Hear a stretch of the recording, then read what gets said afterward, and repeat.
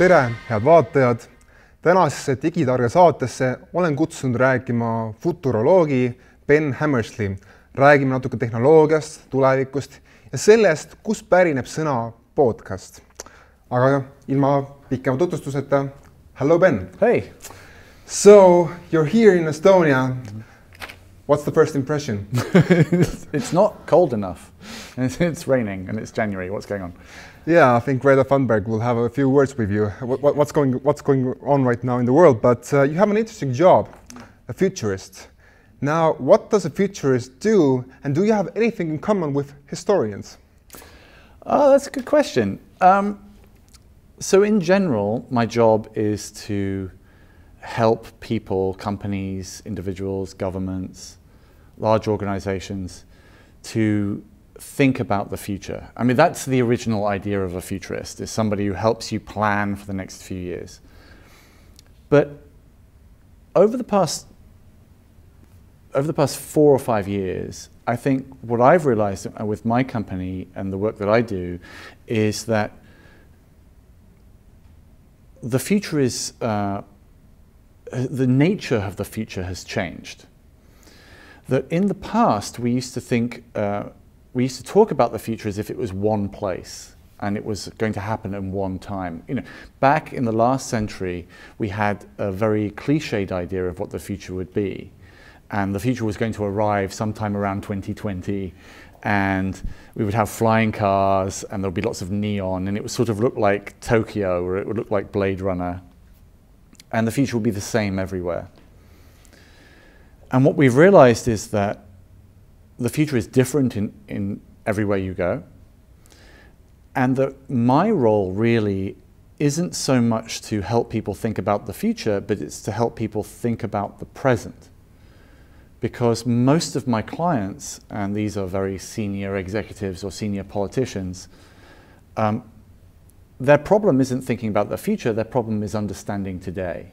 That in the past 10 years, the world has changed so quickly and has become so strange that they don't understand today, never mind tomorrow. I want to interrupt you for 1 second. What do you mean by strange? Well, if you imagine yourself as being somebody in their, say, mid-60s, let's imagine you're the CEO, you're an American CEO of a bank or a large multinational. You probably went to university, maybe did an MBA 40 years ago. And at that time, the world had been very, very set in its structure. It was, the Cold War, it was East versus West, and the structures of the world had been set for quite a long time.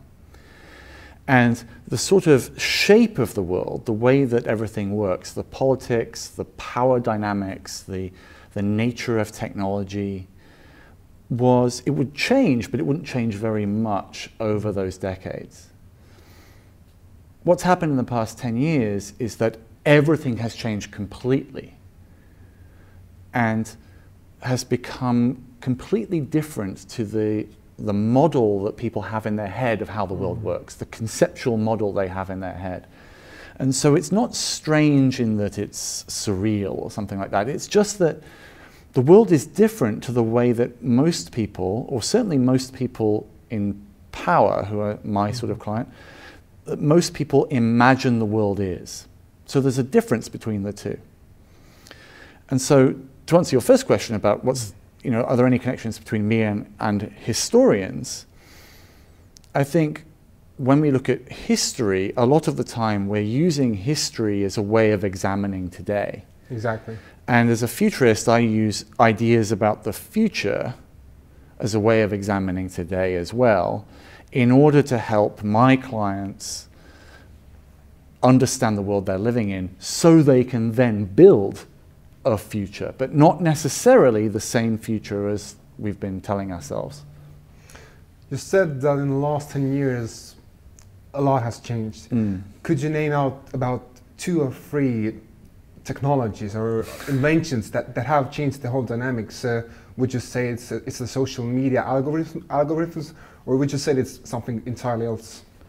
I think these things are quite obvious. If you think back maybe 15 years ago, 15 years ago, we didn't have the iPhone, we didn't have Facebook, we didn't have YouTube, we didn't have Twitter, we didn't have Snapchat, we didn't have Instagram, we didn't have e-commerce in most places, we didn't have the Estonian e-residency system, we didn't have mobile internet in China, etc., etc., etc., etc. Right?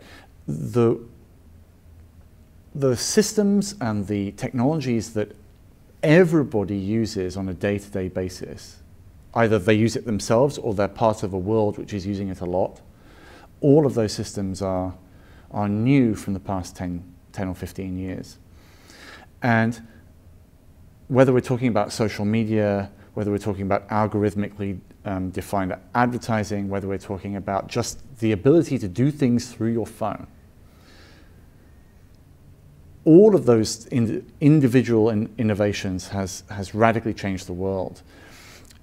And this isn't necessarily obvious to people because the human mind is very curious in that as soon as something exists and becomes useful, it then becomes boring and it becomes part of your daily life. And we forget what life was like without it. And also, of course, we have a whole, maybe 2 generations now of people who don't remember the world before the smartphone, and certainly don't remember the world before the internet. And so we don't notice that how strange this world is. But the people who do notice, and the things that do notice, are the systems and the people who grew up before these technologies. So one of the big challenges we have today is that our institutions, our governments, our corporations, our education system, and so on, generally around the world, came into existence and became mature in a time before the smartphone, before the social media network, before all of these things.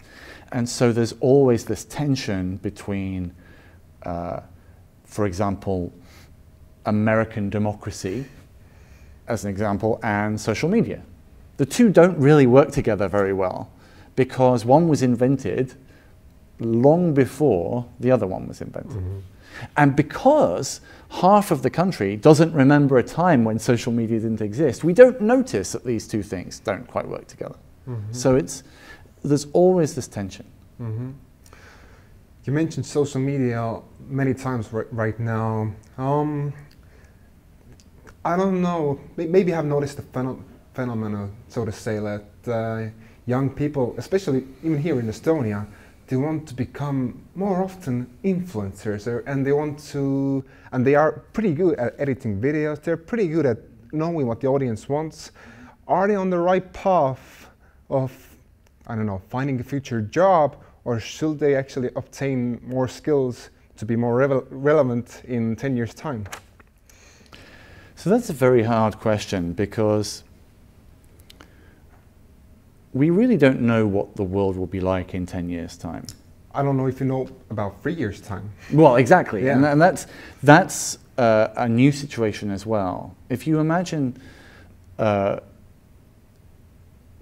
last century, sort of the baby boomer generation, traditionally around the world, or certainly around Western Europe and North America, which is the areas I know the best, baby boomers would go into the world, they would go to college, they would leave college, they would go into a job, and they would expect to be in that career for the rest of their lives. Probably work for the same company for the rest of their lives.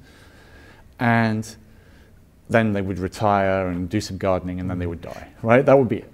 And our society is really, especially in the West, the society is based around those sorts of milestones in life, right? Graduating, getting a job, starting a career, getting a wife, getting a mortgage, getting a house, having children, getting a dog, getting a boring car, just moving your way through that sort of trajectory. And that worked very well for maybe 40 or 50 years. Today, though, all of that has gone away. It's gone away for economic reasons, it's gone away for demographic reasons, it's gone away because of the pace of change of technology means that whole industries have gone away and new industries are growing, and we really don't know what the world will be like, never mind things like climate change and geopolitics and all of that. So we never know what the world's going to be like in 3 years' time or 5 years' time or 10 years' time. And so asking young people today to make decisions about what skills they could choose for a hypothetical future in 10 years' time, I think is kind of rude, actually. It's sort of in bad taste, and especially because that question is being asked by a generation who are responsible for making the world unpredictable in the first place.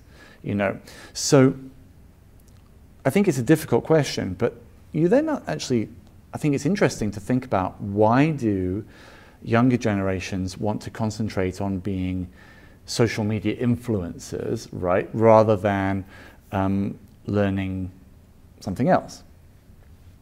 And I think it comes down to power, which is that today, in an economy which is so precarious, in a world which is so unpredictable, when we have things like runaway climate change and all of the big macro problems, it's not surprising that, given the choice, a young person who really has nothing else to grab hold of will take something which is definitely theirs, you know, TikTok, for example, right? And decide that that is the place that they're going to concentrate their energy on, because that's the one place that they can be powerful in, right? If you can't get an employer to give you a full-time job, hell, even an internship. Or yes, exactly, or an internship or anything like that. If you can't enact change politically, if you can't, you know, if you can't save money, if you certainly can't afford a house, which is what your parents have been telling you should be doing, and all of these things, instead, but you find that instead, with your own skill and your own effort and your own abilities, you can become very popular on Instagram. And which are you going to do? Well, you're going to do the Instagram thing, or you're going to do TikTok or Twitter or whatever, right? And so it's not irrational. It's not necessarily a bad thing at all. It actually makes a lot of sense, considering the alternatives, which is to do what teenagers did when I was a teenager, which is, I don't know, steal things and go skateboarding. You know, it's perhaps, I think, perhaps more interesting and more sophisticated than just hanging around the shops and drinking cheap cider.